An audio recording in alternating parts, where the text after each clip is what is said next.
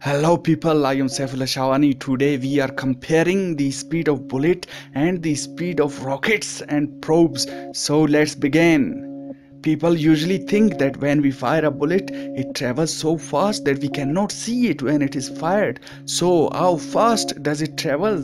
Let's find out. First of all, different guns fire bullets at different speeds. For example, the speed of bullet fired from Glock 17 pistol is 1350 kilometers per hour. It is also called its muzzle velocity. The speed of Desert Eagle is 1690 kilometers per hour. AK-47 fires a bullet at a speed of 2570 kilometers per hour.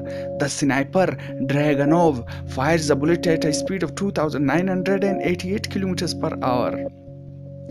Bullet speed of AS-50 Sniper is 3370 kilometers per hour. M16 rifles muzzle velocity is 3410 kilometers per hour, and AR-15 rifle fires a bullet at a speed of 3510 kilometers per hour. It is one of the fastest bullets in the world. Now let's come on to the rockets.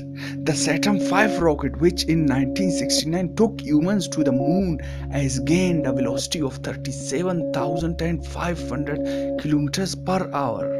The Saturn V rocket traveled more than 10 times the speed of the bullet. Furthermore, the space probe Voyager 1 launched in 1977, which left our solar system and entered the interstellar space in 2012, is traveling at the speed of 61,000 kilometers per hour, around 20 times the speed of a bullet.